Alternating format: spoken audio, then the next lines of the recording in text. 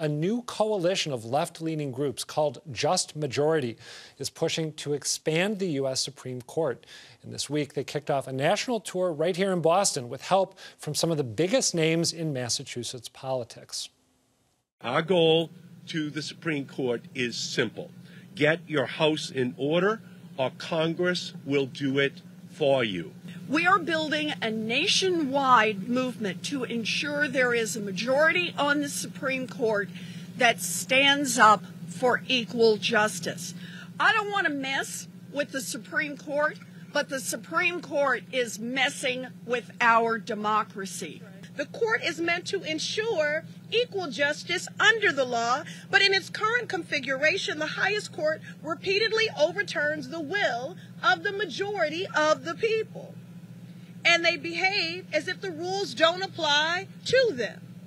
But even if you accept that diagnosis, and an increasing number of Americans do, is expanding the court really the best solution? For that matter, how likely is it that public pressure will push lawmakers or the court itself to change the status quo? Joining me to discuss are Renee Landers, a professor of law at Suffolk University, past president of the Boston Bar Association, and a former deputy assistant attorney general in the Clinton administration. I'm also joined by Paul Collins, a professor of legal studies and political science at the University of Massachusetts Amherst. Thank you both for being here. Renee, this group, Just Majority, mentions recent decisions as something that they find extremely troubling when it comes to the court, but they also highlight recent revelations about Justice Clarence Thomas. He has, as you know, and many of our viewers will know, apparently been the beneficiary of largesse from Harlan Crow, a conservative mega donor for a couple decades, and has not disclosed that fact on financial disclosures. And he also didn't recuse himself from cases involving the 2020 election, even as his wife Ginny was actively working to overturn the results of the election. How troubling do you find Justice Thomas's conduct in these two cases? So I think Justice Thomas is kind of the canary in the coal mine on this entire issue of the ethics of the Supreme Court. The real problem is that the Supreme Court is not bound by any rules of ethics that would regulate their disclosures, regulate their recusal requirements, and also provide a mechanism for the public to have insight into how they make these decisions about recusal. So I think the real problem is, yes, these are all very troubling revelations about him, but I'm sure you could find something on several of the justices, failure to report or, taking money from someone that doesn't seem quite right. But I do think that that the real problem is that they need to adhere, adopt an ethics code, or I think the Congress will do it for them. Paul, do you agree with Renee's assessment when it comes to what Justice Thomas did or did not do? Is the big problem that this points up the fact that there's not a rigorous ethics code for the court? I completely agree. So part of the issue with the Supreme Court, as Professor Landers said, is that the court doesn't have an ethics code. I'm a little bit concerned about what Congress will have to do in order to get the court to have an ethics code. This is to say that it's not evident to me that Congress could pass an ethics code and say, okay, here it is, you have to follow this. I think Congress essentially has to get the court to do it. And to do that, they probably have to play some hardball. The court seems very reluctant to adopt an ethics code on its own. What would playing hardball look like? If they cannot, in fact, pass an ethics code for the court, how might they push the court to take that step? I think Congress, its big power is its power of the purse. Congress sets the court's budget. Now, Congress has to pay Supreme Court justices. That's in the Constitution. But Congress can use some creative ways to constrain the court through the budgetary process. For example, not funding the court the way it's currently being funded. I think that's Congress's big mechanism. I want to talk about the decisions that the court has issued recently, which have been pretty prominent, because that's another piece of this push that Just Majority has launched and bigger public backlash to the court. But before we get into those decisions, I want to look at some data that Pew has put together when it comes to how Americans feel about the court, how they felt about the court over the last 3.5 decades. First off, the favorable numbers for the court have dropped really sharply since the mid to late 80s. Back then, 76% of Americans had a favorable assessment of the court's performance. Now it's down to 49%. And there's a big partisan drop that is fueling that. And that's the way Democrats feel about the court. You look back in the, again, mid to late 80s, about the same number of Republicans, even more Republicans than Democrats, thought highly of the court. 80% for Republicans, 75% for Democrats. Now it's down to just 28% of Democrats who feel like the court is doing its job well.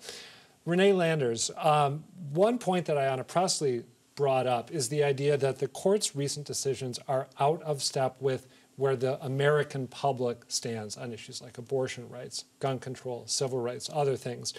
Is she correct in that assessment? Well, I think she is correct, but I hesitate to make that the total metric of the acceptability of court decisions, because if you look back to the 1950s and 60s, the court's decisions in Brown versus Board of Education, Loving versus Virginia, which is the case saying that laws against interracial marriage were unconstitutional. Those cases were very unpopular also at the time that they were decided. So I don't think that's the total measure, but what is wrong with the recent decisions of the case, the Bruen case on the Second Amendment and the Dobbs decision on the constitutionality of access to abortion, is that those decisions really changed long-standing ways of looking at those constitutional provisions.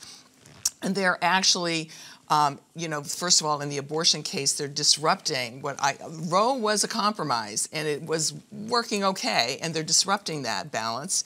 And then in the case of the Second Amendment, and also the abortion cases, they're using this history and traditions test to look at the validity of current regulatory laws, and that's inherently reactionary and backward-looking, and that's really what the problem is. It's not the decisions themselves. Just inside, I want to make sure that I understand the Bruen ruling, the gun control ruling correctly. What the court says, tell me if I've got this, sure. right, is that when regulations are passed involving guns, gun ownership, the focus needs to be, as you said, on tradition, whether those regulations comport with tradition, historically speaking, as opposed to any public health benefits. Correct, right? correct. And in fact, in the majority opinion in Justice Thomas's decision in that case, they kind of openly mocked the dissenters for referencing the statistics on gun violence and all that sort of thing that perhaps were motivating some of the restrictions. And I think that's very problematic if you're not looking at what the impact of the legal rule is on society today.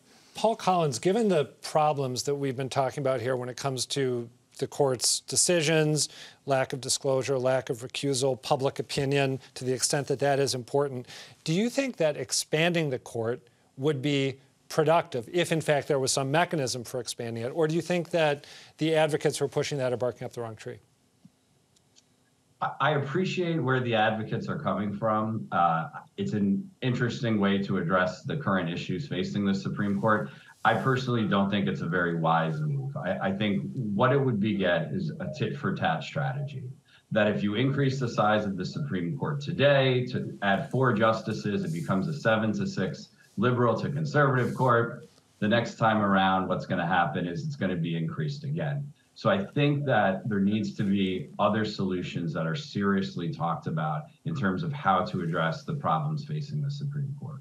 What might some of those solutions be, to your mind? I think that the best solution that would help address, although it would take a while, the current problems facing the Supreme Court would be to institute 18-year term limits. This would provide a variety of benefits. One thing it would do is kind of take the heat off the Supreme Court appointment and confirmation process. Today, it seems like every time a seat opens up on the Supreme Court, the sky has fallen. We get into these bitter partisan battles. If you had staggered 18-year terms, a president would get a selection every 2 years.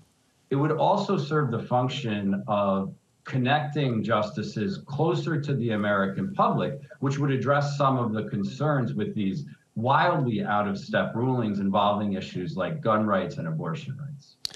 Renee, how do you feel about the idea of court expansion? I kind of agree with Professor Collins, because I think that Yeah, it will result in this tit-for-tat kind of situation.